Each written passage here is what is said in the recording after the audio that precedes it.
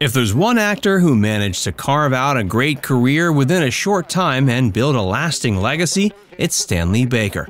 Known for roles in films like Zulu, The Guns of Navarone, Chance Meeting, and Zorro, among others, he remains one of the most respected British actors of all time.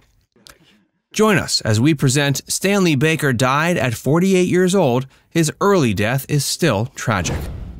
Stanley Baker's life and career. Stanley Baker was a prominent British actor and film producer, known for his dynamic performances in over 70 films and television series from the 1940s to the 1970s. He was born February 28, 1928, in Ferndale, Wales, and came from humble beginnings. Baker grew up in a working-class family, experiencing the hardships typical of the mining communities in South Wales during that era. His father worked as a coal miner, and young Stanley witnessed firsthand the demanding and dangerous nature of the profession. Despite these challenging circumstances, Baker developed a strong work ethic and a determination to pursue a different path. Although as a youngster, he first thought he'd either become a coal miner or perhaps a professional boxer. But eventually he found the arts. While attending school, Stanley actively participated in drama clubs and community theater productions.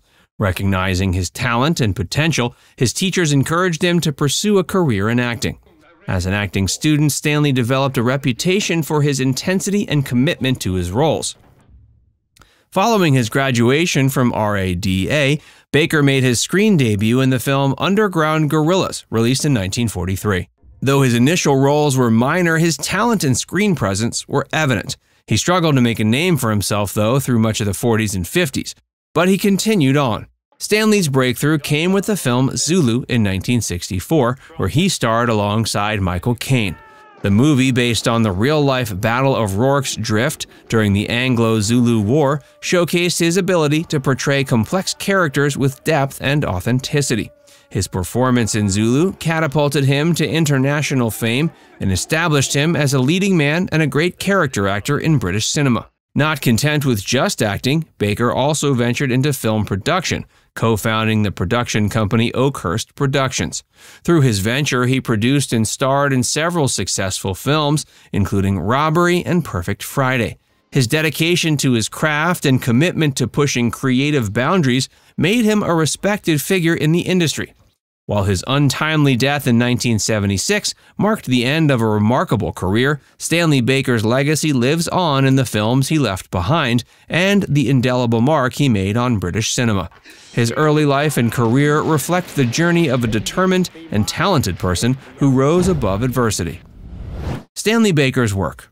Stanley Baker was known for his intensity and versatility, and he left an indelible mark on cinema with his powerful performances. Zulu was his breakthrough and remains one of his best. Directed by Cy Enfield, the movie depicts the historical Battle of Rorke's Drift in the Anglo-Zulu War. He delivers a captivating performance as Lieutenant John Chard, a military engineer tasked with leading a small group of soldiers defending a mission station against a massive Zulu army. His portrayal of Chard showcases his ability to convey strength, determination, and vulnerability. The film remains a classic, lauded for its epic scale and powerful storytelling. In Guns of Navarone, Stanley stars alongside an ensemble cast, including Gregory Peck, David Niven, and Anthony Quinn. Directed by J. Lee Thompson, this World War II epic follows a group of Allied commandos on a daring mission to destroy a pair of massive German cannons on the Greek island of Navarone. Stanley plays Corporal Butcher Brown, a tough and resourceful soldier. His performance adds depth to the character, portraying a man haunted by his past actions. The film's thrilling action sequences and intense performances earned it critical acclaim and many accolades. Baker's talent for bringing historical figures to life is evident in Zorro. In this adventure film, directed by Duccio Tessari, Baker takes on the iconic role of the swashbuckling hero Don Diego de la Vega, also known as Zorro. Set in 19th century California, the movie follows Zorro's quest to protect the oppressed against a corrupt governor. Baker's portrayal captures the charisma and charm of Zorro, delivering a charismatic and captivating performance. Another notable film is The Cruel Sea, directed by Charles Friend. Set during World War II, the film tells the story of a Royal Navy corvette tasked with escorting convoys and engaging German U-boats in the treacherous Atlantic Ocean. Stanley plays the role of Lieutenant Commander George Erickson, a seasoned naval officer grappling with the harsh realities of war. His nuanced performance portrays the physical and emotional toll that the conflict takes on the crew. The Cruel Sea remains a poignant and gripping depiction of the naval war experience. Billion Dollar Brain is a spy thriller directed by Ken Russell, in which Baker portrays Harry Palmer, a former British intelligence agent. The film follows Palmer as he becomes embroiled in a complex conspiracy involving a right-wing extremist organization. Baker's portrayal of Palmer displays his ability to bring a sense of grit and realism to the character, adding depth to the film's espionage narrative. Stanley's filmography also includes notable works like Hell is a City, Accident, Robbery, and Perfect Friday. Through his memorable roles in these films and many others, Stanley Baker solidified his status as one of Britain's finest actors. Stanley Baker died at 48 years old. His early death is still tragic.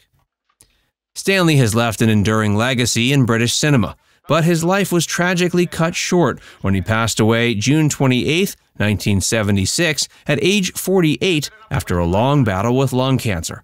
Baker's untimely death marked the end of a remarkable career, but his contributions to the film industry and his impact on British cinema continue to resonate. To this day, almost 5 decades after his passing, he's still considered one of the most important figures in British cinema. In addition to his creative endeavors, Baker was also known for his philanthropy and support for charitable causes. He remained connected to his Welsh roots and actively supported initiatives related to the arts and the mining communities he hailed from.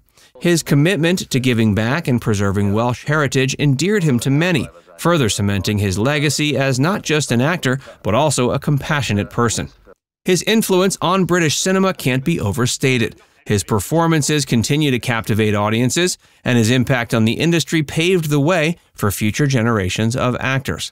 He was part of the generation of actors that included Sir Michael Caine, who came from working-class backgrounds at a time when there was much prejudice against anyone who wasn't from the elite of Britain. He broke barriers to become a star.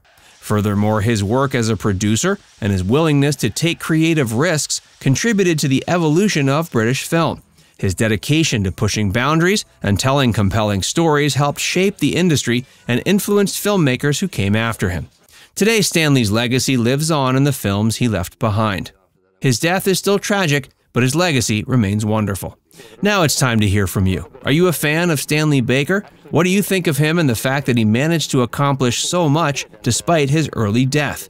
Let us know in the comments section below.